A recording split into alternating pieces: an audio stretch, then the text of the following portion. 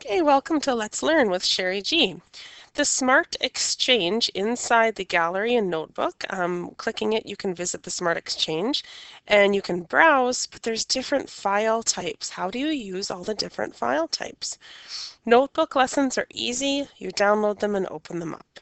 We don't have any smart tables.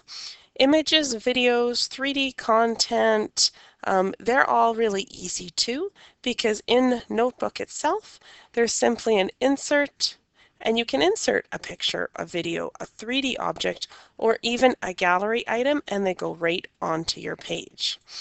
The difference is if you find an entire gallery, there's another way to open them up. So all these different little widgets, when you hit download, you will notice that the file type at the bottom will say, this is a gallery item or a gallery. And wherever you save it, when you go to Notebook, you can go Insert, and if you pick Gallery Items, it will show you all of the gallery items, and it will insert it right as an item on your page.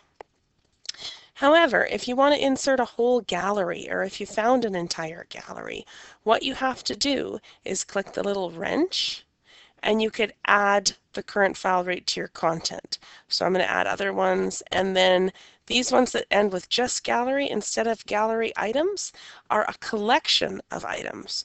So when you open them up and you add them, they come under my content here.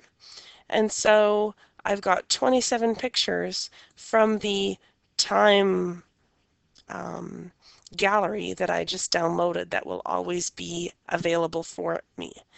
To just show you that again, you add a file to your content, look for a gallery that you found on the Smart Exchange, open it up, and the entire thing will show up as a new folder or more gallery items under your own content.